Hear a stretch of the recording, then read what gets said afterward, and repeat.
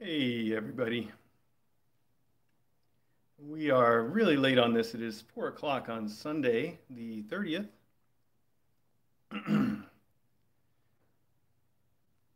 And I know I said it was due to weather. Really, it was due to me needing to mow the lawn. I wanted to get a jump on that because the weather was so nice. And then I had to take a shower. Then I had to make lunch. And then I had the whole day gone. So sorry we're late. Here we have Blarney taking a nap. Sorry I woke you up, Blarney.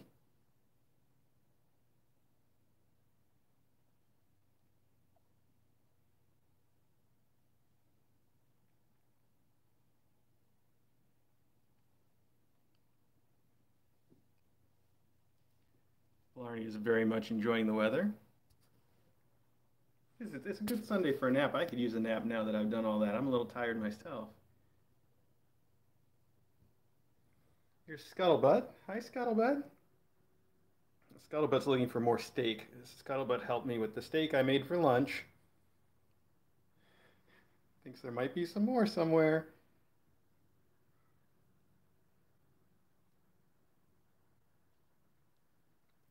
Panther wouldn't try it. She was interested, but she wouldn't actually eat any.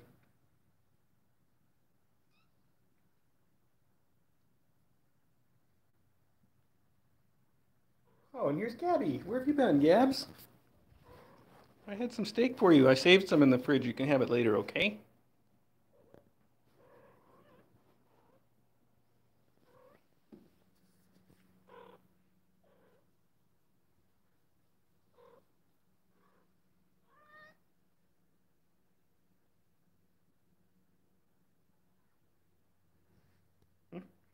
Scuttlebutt's very much like, there was some really good stuff in this hand before. Where did it go?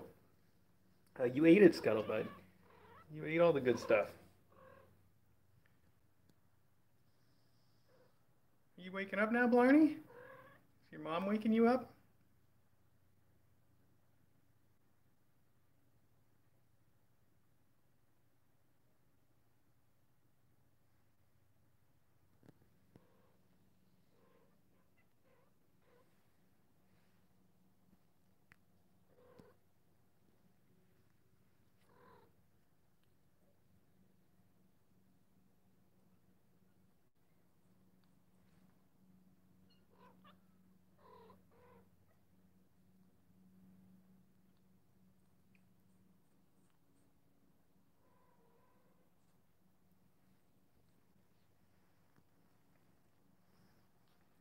So I should give you guys an update on Brooke, by the way. Yeah, I think that Brooke's adopter has been posting on our Facebook page. So if you're on Facebook, you can check that out. I'm not really on Facebook myself these days. That's our Facebook page is all managed by Lisa. So you can check it out, though. I think that she's on there. Otherwise, we have been sharing some of the updates and stuff on our Discord. Suffice it to say, Brooke's doing very well at her new house. She's settled in very well, and from what we understand, she's enjoying it quite a bit. So everything is good. Everything is very good for Brooke, and I'm so glad that we're getting those updates. I'm playing with a piece of fur.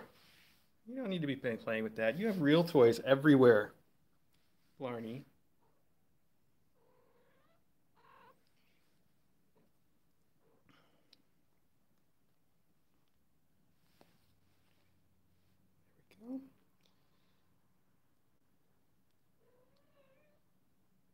Yeah, Brooke's doing just great, and I'm so glad to hear it. I think this has really worked out for her finally. And boy, did that take a long time, but in the end, I think it's really good news for her.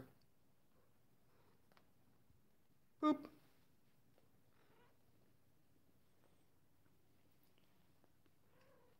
Bebop, we'll get to Bebop. I think she's doing fine, and her blood type is cat.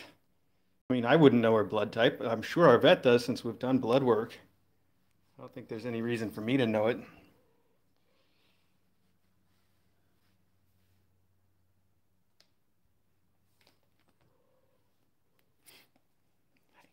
What's up, Banter? What are we playing at?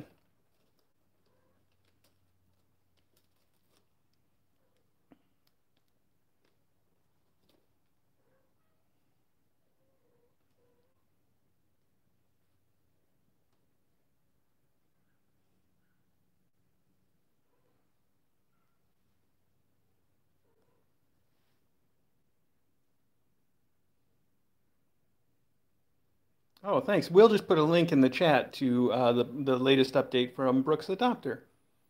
That's great.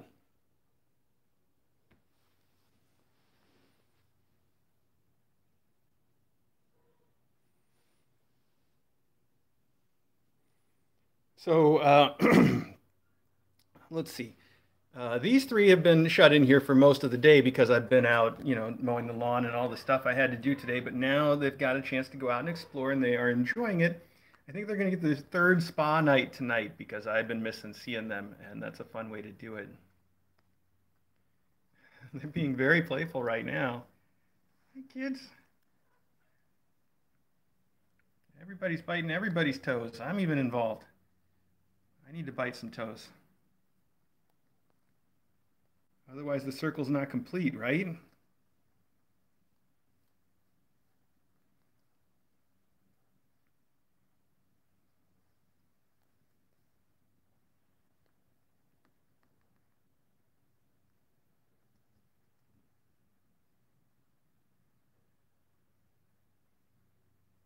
He's looking out the window, smelling all the fresh air. Hi, Gabby. Hi, Gabby. She's such a sweetheart. Now, remember, Gabby is going for her spay on Tuesday, which is the 2nd. I know in some of the previous chats here I've said the 1st, but I had the date wrong. It's Tuesday the 2nd. And then she's getting adopted on the 14th, which is a Sunday. And I'm pretty excited for both of those things. I think it'll be interesting to see if she quiets down quite a bit after she's spayed. I suspect she will, but we'll see.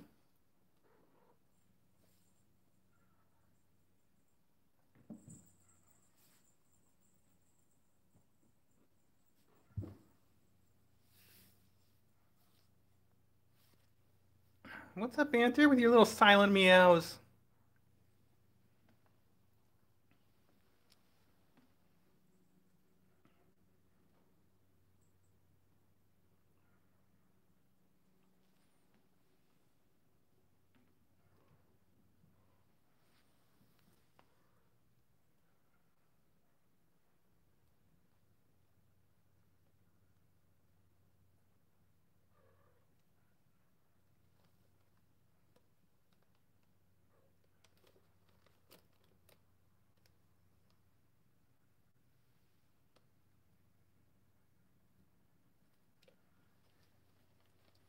Well, let's go up and see Bebop. See how Bebop is doing today.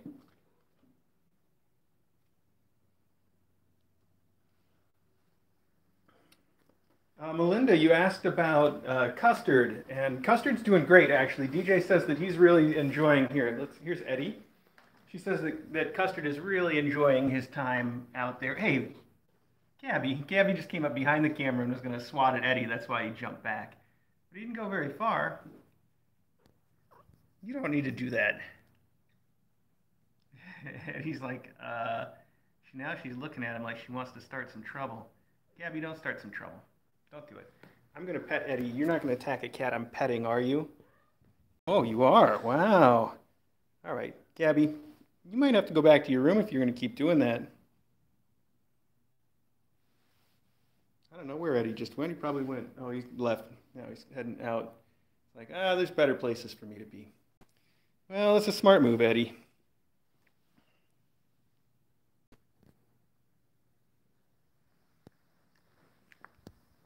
All right. Well, let's go up and see Bebop, like I said. Hola. Hi, Eddie. You're a pretty boy. I know. You just want some love. Some good boy.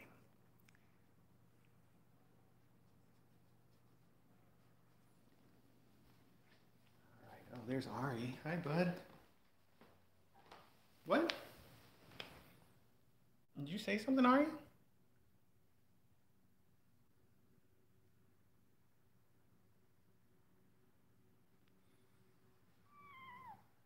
You did say something.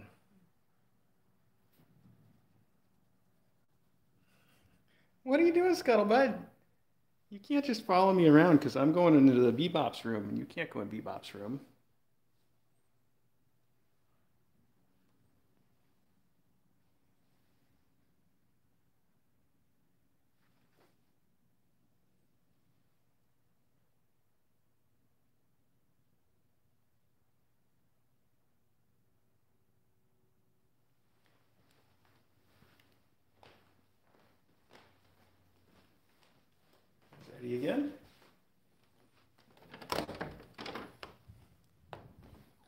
Hi, Loganberry. What are you doing?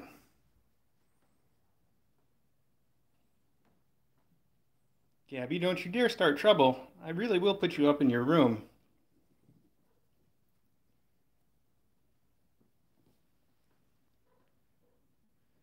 There's Banter. Loganberry. Gabby. Gabby, you don't need to start anything. Aw, they just touched noses. Too cute. Your kids get it, Gabby.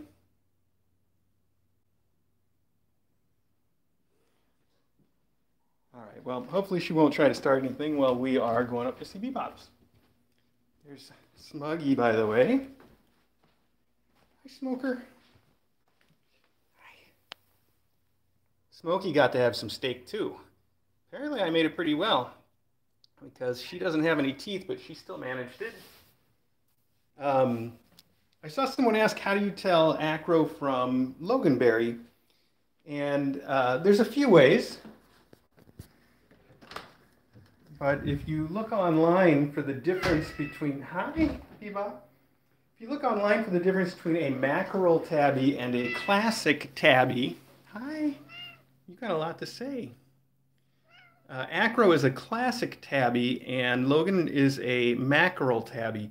Mackerel tabbies have stripes like this, but the classic tabbies have a big, bold swirl on the side, like Acro. So that's one way to tell them apart. And hi, cutie pie. So, little Bebop here is very pregnant. Our x-ray showed that she has 7 kittens. The vet thought that she would deliver a week ago, but she's taken a little longer than we thought. Yes, but I think that's good. Really, I think if she took another week and she gained like a pound before she delivered, it would be perfect. I really think that would be great. But, you know, we don't know exactly when her due date should be, but we do know that she is doing great. She's perfectly healthy, and no concerns about the fact that she's taking longer than the vet's guess, of course, because that's just a guess. Hi. Lisa told me that she'd gotten some emails from people that were asking about things, various things about her and whether she's okay. And another thing I should point out is that we've had a lot of people that are like, have you thought about a C-section for her? And the answer is, well, I mean, we thought about it for sure. I talked to the vet. The vet doesn't think it's indicated, and I don't think it's indicated either. So, you know, we just don't think it's necessary.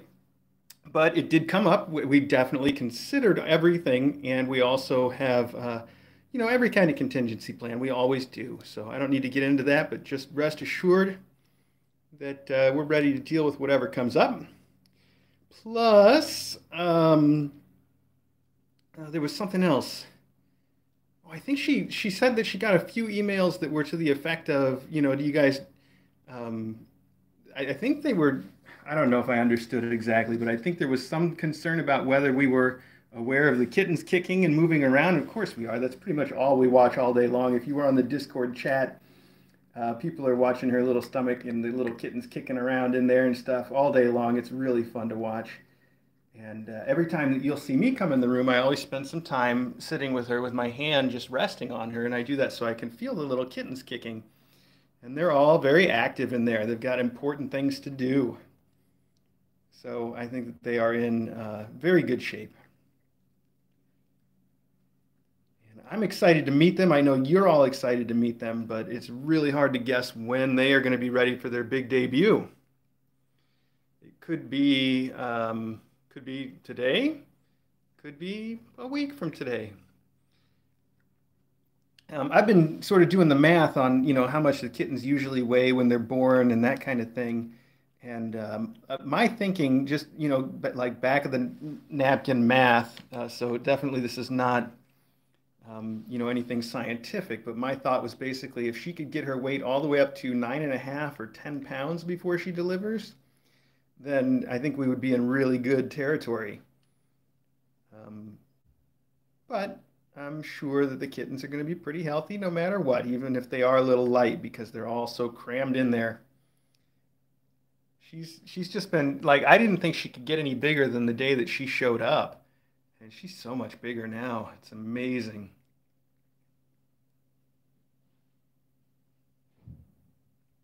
I hear a lot of noise out there. I think we're going to make this one a short one so that I can go keep an eye on Gabby and maybe even put her away for a while. I'll make it up to her when she has a spa night tonight.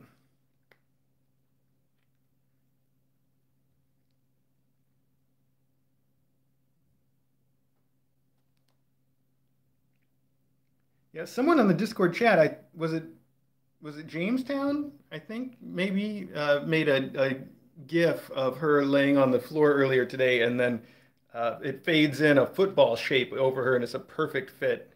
It's pretty ridiculous, actually. Hi, Beep Bopper. You said it.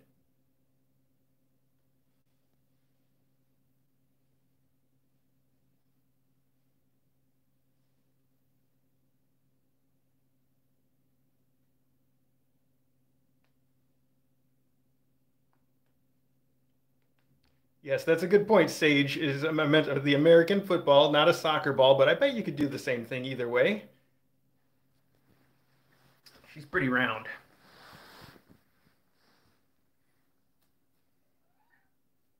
I know, I know. I thought you were as big as you could possibly get the day you showed up here.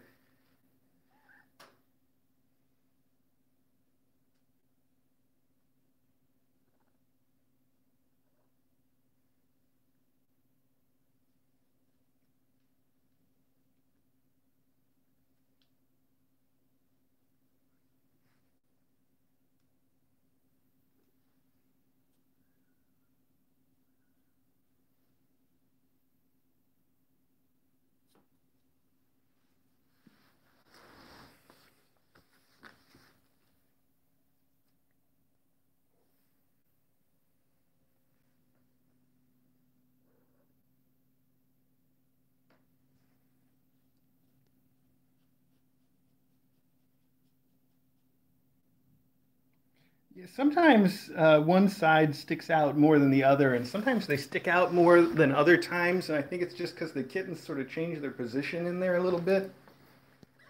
Yeah. So sometimes you'll notice that. I think right now she's looking pretty even.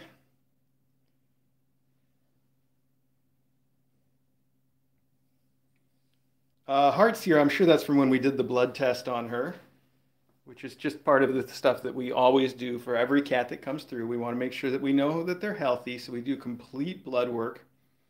And that was just a week ago. It takes a long time for that fur to grow back, but they do a little shave so they can get the blood out the right way. Yes, meow, meow. So that's why she's got the little shave spot. That's all. It's a good question, Alexandra. I have no idea what she thinks about her predicament. It's interesting to wonder if, she gives birth and she's just like, where did these kittens come from? Who knows?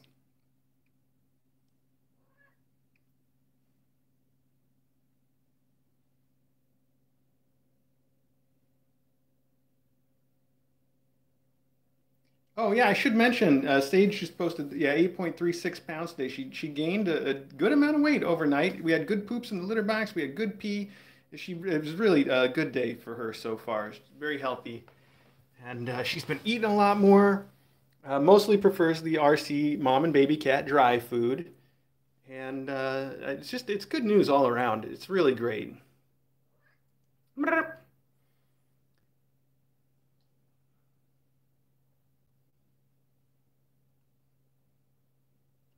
Yeah, I think you're right. I mean, I don't know like on what level she understands what's going on, but certainly on some level, I think she does. We don't. I don't think we know exactly how old she is, but the paperwork that we brought her in said that she was, I want to say, 2 years old, but it had the little thing marked that that was an estimate, so we don't. I don't think we know for sure. But 2 years makes sense. I believe it. I believe three. I would even believe four if you wanted to tell me she was 4 years old. Cutie pie. Boy, you think you're uncomfortable. You make me keep chasing you around the room. I can't get comfortable either.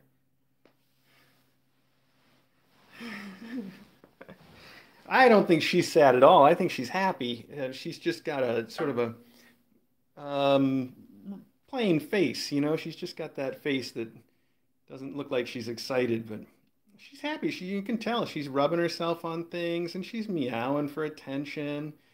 She's got her tail going. That usually means that she's a little agitated, but I've noticed she does that a lot. Yes, meow.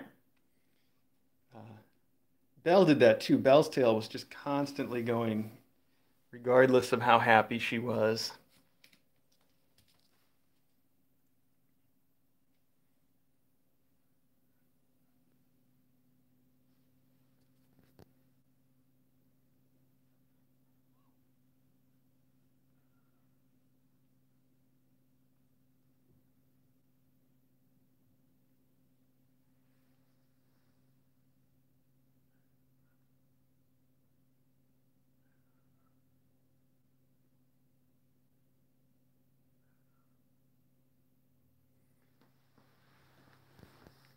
Yeah, she's definitely doing much better than when she showed up. I mean, when she showed up, she just wanted to hide in the box as much as possible.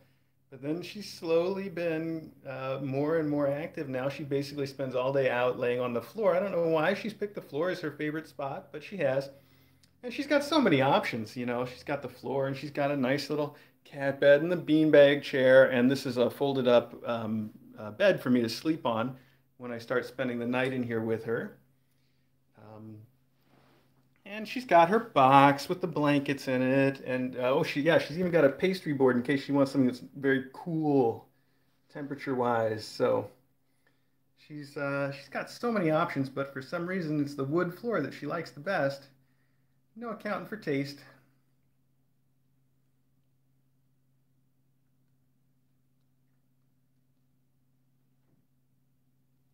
And I know I've mentioned I check her every day for whether she's got any milk coming in, and so far still nothing. Now that's not a that's not an absolute indicator.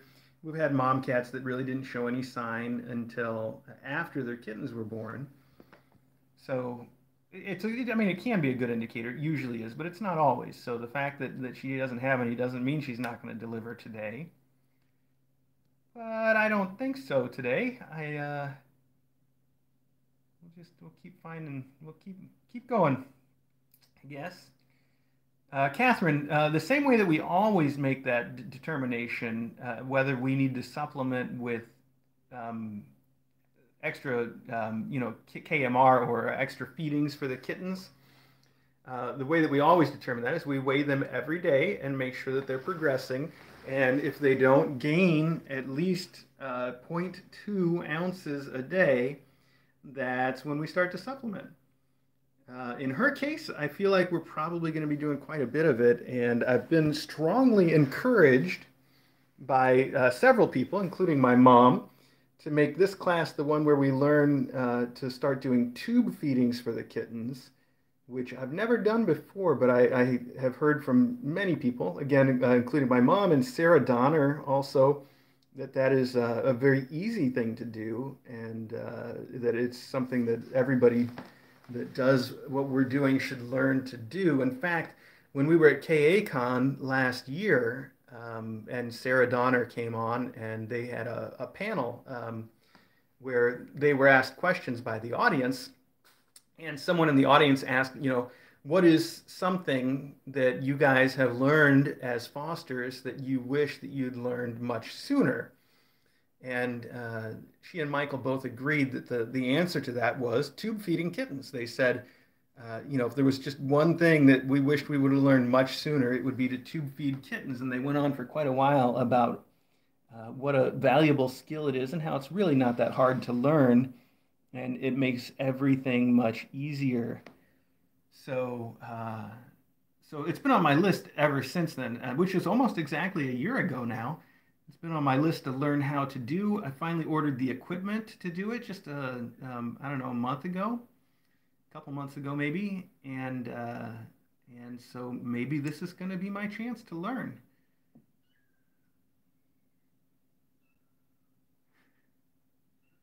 I hear one of the kittens meowing at the door. Maybe we should go out and finish up with them. I'll come back and hang out with you, though, cutie pie. I will. I'll come hang out.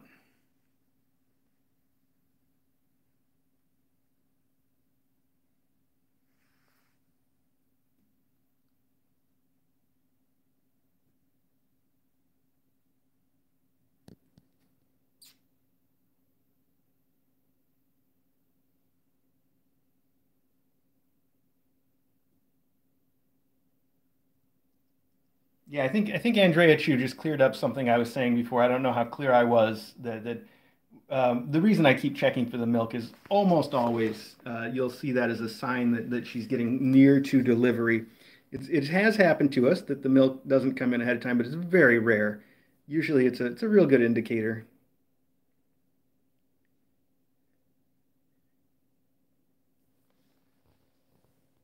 Look how big that belly is. I know. You're such a spelt kitty normally. She's starting to put on, I think she's putting on some body weight of her own since she's been here, which is really good. Her ribs feel a little bit more padded than when she started. That's great. You're a pretty skinny kiddo. Very svelte. Give you a little tummy scritch. Tummy rub? Sometimes she likes this. Okay. All right. Mm-hmm.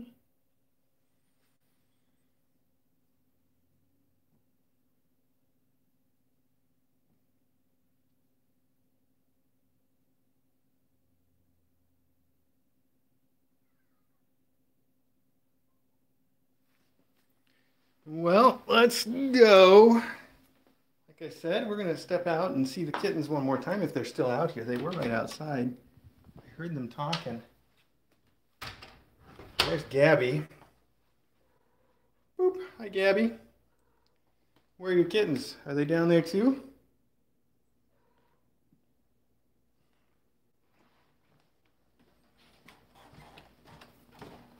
I'm just going to take a look here. No, no kittens. It was just Gabby down here. Okay. Where then? Did they go back downstairs?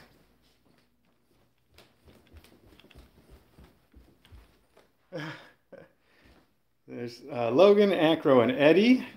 Oh, and there's two kittens. Hi, kids. They just ran out of nowhere. I'll show you real quick what I was talking about, too. So here's Loganberry.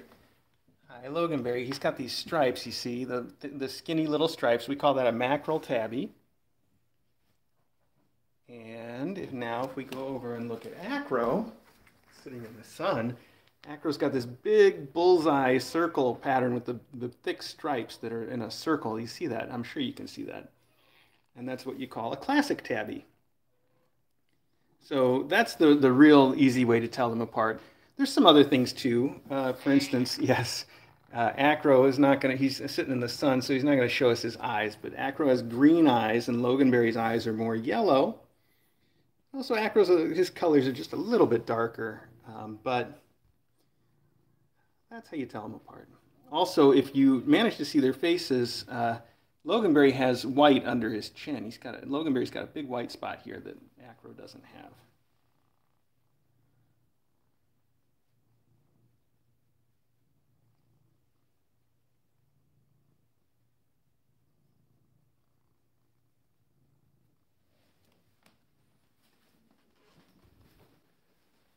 See a little white spot. You see that big white spot there? Yeah. Okay, and there's Eddie. Let's say goodbye with Eddie. Thanks for tuning in, everybody. Thanks for joining me today. Thanks for joining the kittens. For putting up with the fact that I started this thing a minimum of 4 hours later than usual. Whoa, hey, Gabby, come on now. Acro, you're okay. You're okay, buddy. I know. Oh, did something get your leg? Got a cramp there? I got to check him out. I think that's a cramp more than anything, but I'll find out. Thanks, everybody. And we will see you tomorrow for another close-up.